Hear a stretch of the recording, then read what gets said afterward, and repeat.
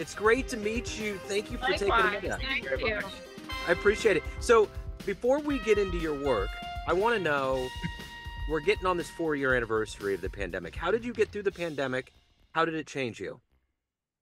Um, Go ahead. yeah, I was gonna say, man, it's just been as far as at a professional point of view, you know what I mean? Professionally, the best thing that happened. From a Yeah. personal point of view, I Yeah. mean, it just really defines, really kind of got an insight of, you go through all the different emotions from the waves of like, oh, well, what are they doing? Why are they doing that? All that stuff, right? All the disconnect. And then you kind of circle back to the point of like, well, it is kind of their choice. And, so you experience it all, but you get a really, from a personal point, Joe, I would say just a really solid understanding of the human psyche, how it goes through, and also a respect for the human psyche. You know what I mean? One way or the other, it's your journey. So you went from, judgment to respect, I would say, from that point. But the business side of it, we've just, because we were in that world of being, nobody's really communicating. We've met some of the most incredible people, and that has just been an incredible, I mean, the vibrational matches we've been able to meet throughout this process and the authentic relationships have just been, I don't even know if you can put a price on them. Yeah. Well, I think that's a part of the what we saw the tidal wave afterwards was there was this increased notion of mental health, A, B, manifest destiny. People were tired of just living in robot mode. You know, Right. people wanted to get to the crux of like, why am I here? What am I doing? Why am I doing this? If we're hitting a complete stop right now and I can reset and restart, what do I want to do? Right. Mm-hmm. You Right. know? That's pretty And much, yeah. I mean, and for all of the travesty that we went through, all of the death and woe doesn't take away from any of that. I think there was a lot of people out there that finally hit that point where it's like, why am I here? And that's Right. great. I think for humanity, I think that's a good point to be at. I think so. And I think I mean, this is just a personal perspective, and I just kind of thought about it when you said it, though. And I think a lot of people that exited, right, and they went on to a different dimension, it was just part of their destiny. Maybe for the ones like from our perspective, it was the greatest thing that ever happened. Personally, professionally, I mean, there was just so many good things that came out of a tragic situation. But for those that couldn't see that perspective of it, Yeah. and they were just like, this is too much for me to deal with. I'm ready to exit. And this is my exit strategy. And that's fine too. Yeah. You know, the one thing I think about, there was a show on HBO called Left Behind, and it was Yeah, okay. yeah, So, totally.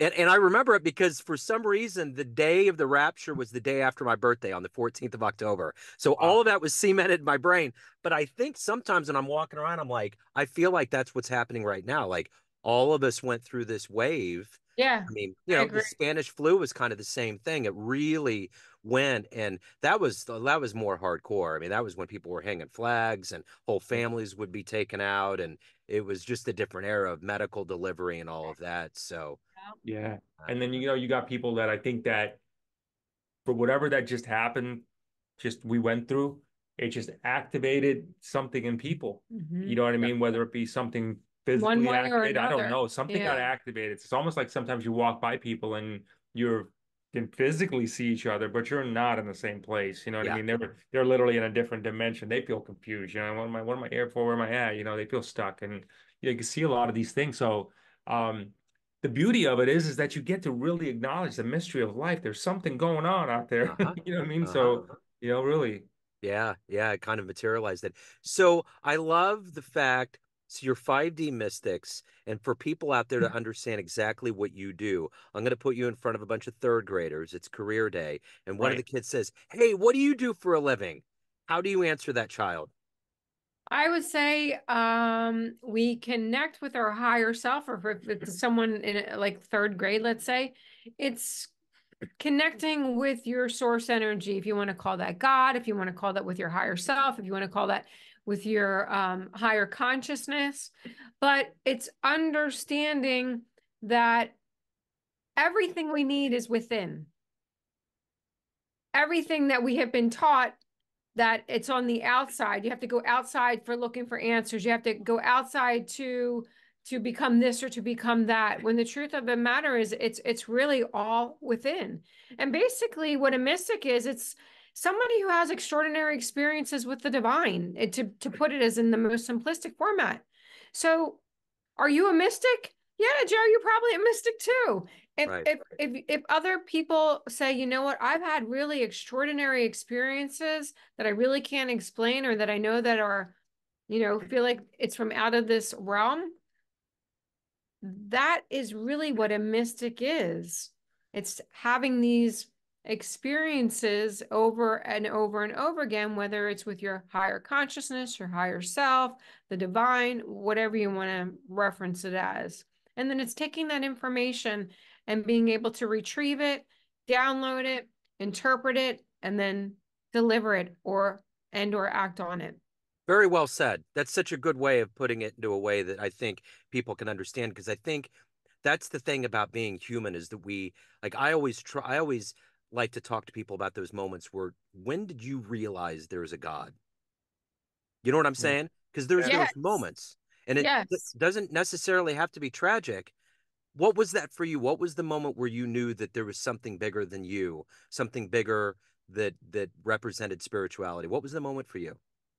So we, our background's in financial services, and we had a very successful third dimensional business. You know, you show up at a certain time, you leave at a certain time, you know, money in, money out, all that good stuff, and that's there. But we started to realize pretty quickly that there's there's a lot of stuff going on. I mean, you know, you can start to feel the vibrations. You start to think something and it'd manifest, you know what I mean? And they'd start Mhm. to you know, you'd start to like think about someone they would call. I mean, but it became very profound, if you would. And you know, we're just kind of aligned at that point in time, right from go. So I think maybe that even manifested even more profound. So we actually ended up selling our business, you know, at the height of it, and said, you know what? Let's go on this journey and let's find out. There's a mystery in life. There's something going down here. We got to find out what's really happening there. You know, we knew we were at that place in our lives. We're like, all right, well, we know how to make money, so let's check that off the list, for example. But let's find out the mysteries and find out another way to you know, make money. So we got into this thing of the internet at that time back in 2010. We said we probably should figure this thing out, Yeah. and so we went into that, and our background was always about asking questions of people, right? So we're like, well, the best way we know what we know how to do is ask questions. Mhm. So we said, let's interview these people, every belief system, every thought process, everything like that. And we really started to get their vibe and really started to find out. And the objective really was, well, how do you get through life? How are you finding out how to prosper? How are you finding these things out there? What drives you? What gets you to sleep at night? What gets you to the next day without just, you know, freaking out, if you would? That experience turned into something called spiritually raw. And so we've just ran with that ever since for 10 plus years. But it's an ongoing thing, Joe. It's always realizing that, you know, the closer and closer as we go, that we our belief system, if you would, is that we are really co-creating now. Yeah. So Yeah. there's a master creator, if you want to call it, of some sort, and we if we our alignment and frequencies there, we get to tap into that master creator, get that information, if you would, to start to create here on where we're at right now. So it's an ongoing journey. I mean, I think that it's a beautiful experience. There's something there. And you know, we kind of liken it to a little bit of a video game. There's different levels you level up, and Yep. you know, if we look at it from that perspective, we kind of feel like, you know, hey, you know what? Maybe we don't take things so seriously all the Life's time. pretty boring Right. Yeah. when you don't have a spirituality in your life. That's what, you can have all the riches in the world, but if you Yeah. talk to a lot of rich Yeah. people that are not have a spiritual essence or a spiritual foundation, Hmm. there's never enough money. Yep. There's why do I have all this money, but I have no happiness? Why can't Right. I ever find peace in my life? And that is really the true riches in life, or is just not necessarily completely figuring this stuff out, because I don't think we'll ever figure it all out while we're on this earth plane, but going through the journey of figuring it out Yeah. Yeah. and being tapped into the source and tapped into the energy of this grand orchestra. Yeah, and Yeah. to realize the to realize that everything's possible. I mean, everything's possible. So it's not about the money. It's not about this. These are just components of, these are like the tokens, if you would, in the video game that, we need, right? So we just take them on, we pick them up, we accumulate whatever. But at the end of the day, we all know pragmatically we'll never take any of it with us. Yeah. While we're here, we have fun with it. So if you take a look at it from that perspective, that we're 100% of us are going to get to the finish line of wherever that we're at right now. So we're all going to go through the same experience. That circle of life, passes no, it doesn't judge anything. It just says we're all going. Yeah. So it is what it is. So let's have fun with it. Let's accumulate it. I mean, and I think when we have approached it this way, our manifestations have really exploded. We really have, because of the fact that we really looked at life from a very different situation, not from a place of freaking out or what's happening or what happened or anything like that. It's being in that moment. Okay, stay in that moment. Do whatever the hell you got to do to stay in that moment so we can get whatever's inspiring us to get it. Because if you go too far forward, too far back, you miss the mark, Yeah. right? So it's just really staying in that place. It's interesting you talked about going on this quest and interviewing a lot of people. There was a musician. I have a jazz show, and there's a musician that I interviewed, and his name is David Friesen, and he's a legendary jazz bassist. And he went on a spiritual quest, and he went through all of the different religions and really delved in. And I said, "What did you figure out?" And he figured out the most important, essential part of this, and any tenet of any spiritual path is forgiveness. Like that's Yeah. where he landed. The capacity for humans to find a way to forgive anybody of anything is And the most themselves. exactly. Most Exactly. importantly, themselves. Yeah. Yeah. Yeah. Which I agree with that. which is so hard because of our egos and the way it is. I mean, when you talk about coaches, like I'm like, what's the number one problem when you talk to a coach of any kind? They're like the people. They're hard on themselves. They beat themselves up all the time. It's just it's a thing we're all guilty of. Yeah, 100%. We just did a show on that the other day about, like, listen, ooh, you got to learn to forgive yourself, because that's too much. That's too heavy to move forward. It's a lot Yeah. of baggage, literally. It weighs you down. And, from every, I mean, if you think about it, it weighs you down from every aspect of your life. You have to let it go. It's been done. It's done. You Yeah. hopefully have learned from it. And if you have, then good on you. You'll start to feel the release. And that's it. If you haven't, Then you're you'll just just going to see it keep greater. You'll see a greater repeating version the of it. patterns Yeah. in lots of ways all throughout your life. Yeah. So let me ask you this. Let's get to the alpha of your union. How did this begin? How did this begin and steamroll and become where we're at on this day in 2024? Are you are you talking about our relationship? I'm talking about the Venn diagram just crashing into each other. Yes. The whole thing. Yes. So, as Jay had mentioned, we both were in the financial services industry, and this is almost 22 years ago now. And we both worked for the same company, but we didn't know each other. We both lived in Florida, didn't know each other. And this company was having an event in Texas. And we both went to this event in Texas, Wow. and we literally like ran into each other. And it was like, it was that moment that, you always wish you're ever going to have that, like, oh my God, where have you been? Yeah. And we have been together ever since. Yeah, it'd be totally weird if I said that story, man. You know what I mean? I was like, you do it.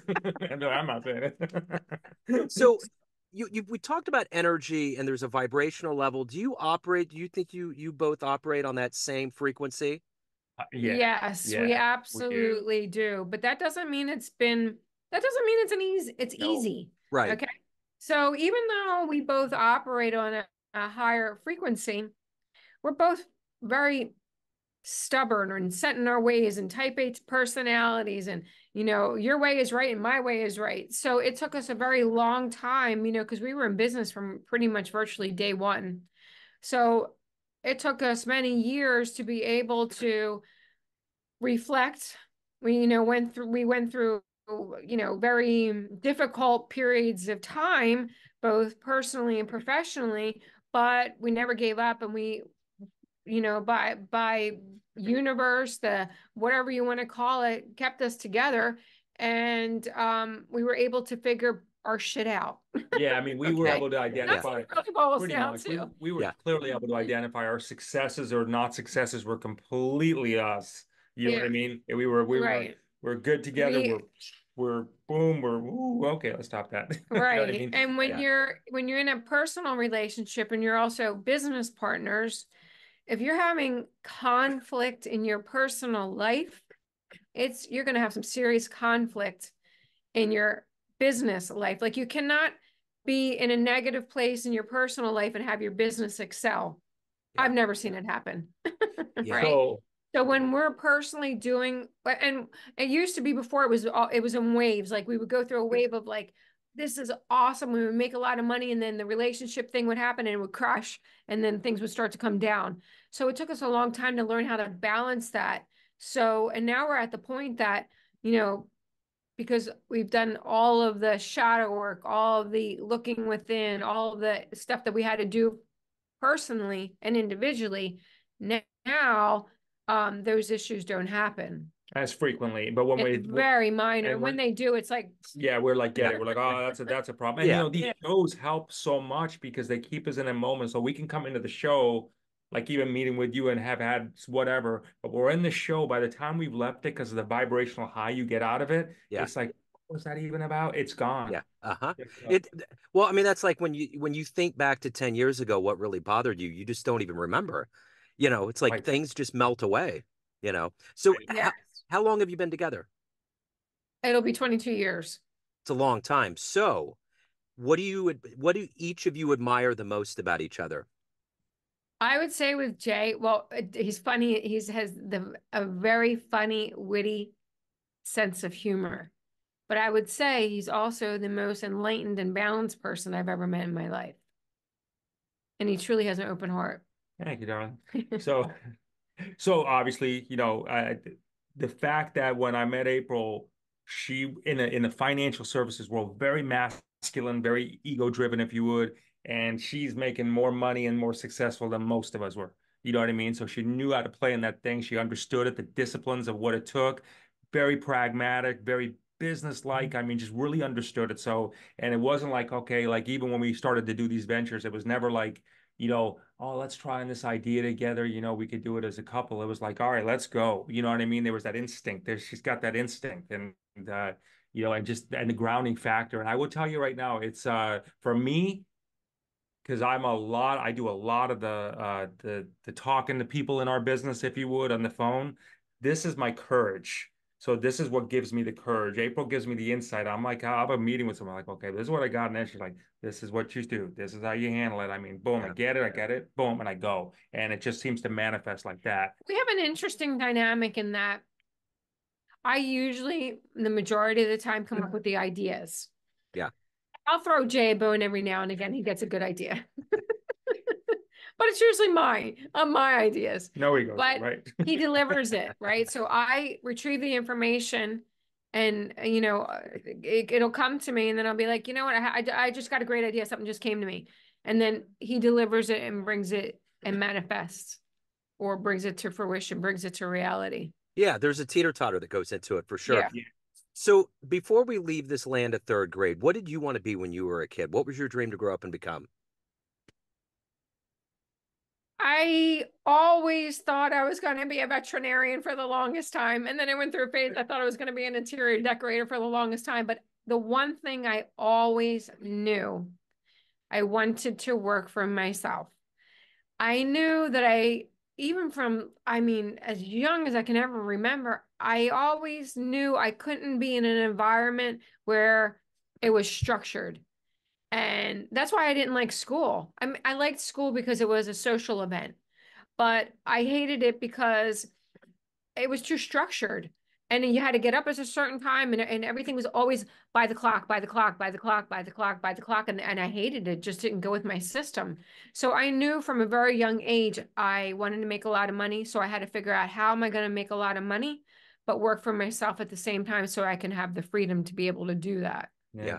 I would say I was never really attracted, Joe, to any occupation whatsoever at any point. Even much as I tried, I was like, I'd go through all these things that they put us through high school and everything, and I couldn't do it. And on my birthday when I was 16, I was like, well, I resolved to the point I'm like, I'm not going to go to college because I'm not getting anything out of where I'm at. So I went on this beach and the guy would pay us $50 to get people into timeshares and I'd walk the beach, Yeah. and I started doing that. I'm like, oh, I'm making money at this. This is kind of good. I'm 16. And so I'm like, I think I need to do something like this. And I started to just work on that and figured it out and go through these different sales gigs and everything like that. But I knew very early on that, I needed to be into something that my efforts would reflect what I got. You know what I mean? What I eat, what I kill is kind of thing like that. But that's what I knew I needed to do. But as far as defining any profession, I don't think I was ever looking back hindsight. I don't think there was anything that was like, oh, I want to be that or I want to be that. Yeah. So let me ask you this. Let's say an atheist was to come to you and they're on the fence. They hit some awakening in their lives and they're curious. How are you going to convince them that there's a level, there's another side, there's in the Stranger Things world, there's an upside down world that they're not aware of? What would you say to them to convince them that there is another side that they can explore? I can only say this from personal experience. Every atheist I've ever met became an atheist because they grew up in an environment where religion was shoved down their throat. Yeah. So that's why they rebelled. So it's not like they don't believe in anything, because it's kind of almost like an oxymoron. An atheist believes that they don't believe in Uh-huh. anything, Uh-huh. right? Yeah. So Yeah. that means that they do Yeah. believe in something. It's just that they have to find out what that something is that resonates with them, Mm-hmm. because what they were taught in their youth uh, didn't resonate. It Yeah. repelled. It made them angry. It made them realize that, something doesn't feel right. So that must mean that all of religion or all of it is just way off. Yeah. Yeah. Yeah. I would basically So I say would that, probably agree with them. yeah, Like, Yeah. you were right all along. well, Yeah. I would say, how's that working out for you? And tell me about that. And then obviously, if they're on the fence, they're coming forward, there's something missing. And we just talk to, I mean, I don't think it's our job to, try to convince anything of the other side. I think at some point in time they're gonna continually do the search because they realize that they're not fully complete. I mean, nobody Yeah. really ultimately feels fully complete. There's always that essence, whether it be 1% or 90% that's missing within us that keeps us on the go. I mean, I think you alluded to it earlier, like, maybe 2 years ago you were Christian, then you became a Buddhist, then you became a New Age person, then you became an atheist, then you circle back and you became a Stoic, and now you're there. You know what I mean? We're just circling the rounds Mhm. is how I see it. I'm like, just let it go through the journey, Yeah. go through the wheel, man. You'll figure it'll get better. And if you start to feel good with it, hang on to that one for a That's while it. until the next thing makes you feel a lot better. You know, Well said. Yeah. yeah. So let me ask you this. Everyone out there has a perception of you, your family, your friends, your clients, but you run the show. What's your perception of you? A free spirit. I have a big heart, but I absolutely have no tolerance for incompetence.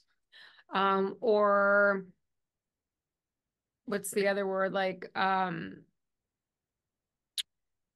I just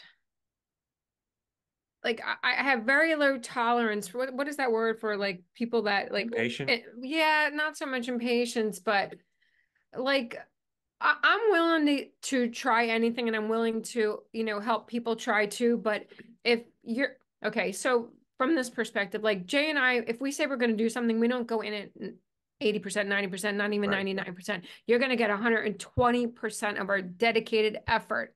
Hmm. And similarly, if others that we are around or working with us, if they do not deliver, I just don't have tolerance. I don't have the patience for it, because I feel like it's we resonate with others that are similar to us, that if we're gonna give, then we expect equally as much in return. Yeah. So I would say, like, my perception of me is like I'm the person that fits into your plans. You know what I mean? Like literally, like, you got something, let's take a look at where I'm at. I'm that person that can fit into your plans and really help you get on the thing and really help you connect that dots. I'm that guy, right? Yeah. So, and I say that from a place, and from a place of, look, this is who we all should be. we should all find a way to fit into each other's plans because we're interconnected, whether you want to think it or not. You know what I mean? That's one thing we seem to do. So we got to figure out how to root the other one. We got to root the other one on. We got to figure out when someone's successful, champion them on, because they just showed us a way that there is a way out there that we can all grab to because it's been done. You know what I mean? We got to do those things. And like to speak to your point, yeah, it's really lead follower, get out of the way. I was trying to say thank you. Yeah, absolutely. So if anyone out there wants to reach out, they're interested, they want to get to another place in their lives, what's the good business? How do they do that? So yeah, check us out on Instagram, 5D_mystics. That's the best way to do it. They'll get little glimpses of us, kind of get our style, our vibe. You know, that's the best way to get us. They'll get all of our assets there, meaning what our show's about, what the Gnostic TV Network's about, everything we do. So I would say check us out there, you know, and look. And then our look website too, if they want to go a little further, it has our backstory and stuff. It's 5dmystics.com. 5dmystics.com, yeah. Excellent. April and Jay, thank you so much. This has been wonderful. I appreciate it. Yeah. Absolutely. Best of luck. Thank you. Thanks. Much Much love love. to you, Joe. Thanks.